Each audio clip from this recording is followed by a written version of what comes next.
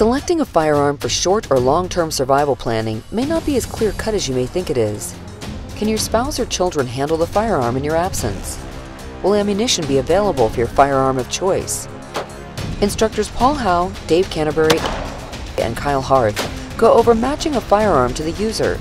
Do we need to be able to conceal that platform?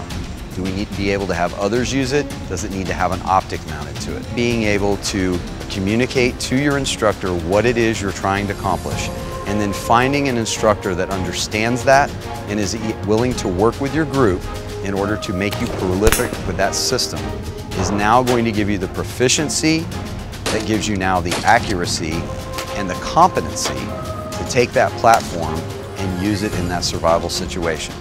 This video helps you make an educated decision for yourself and your family.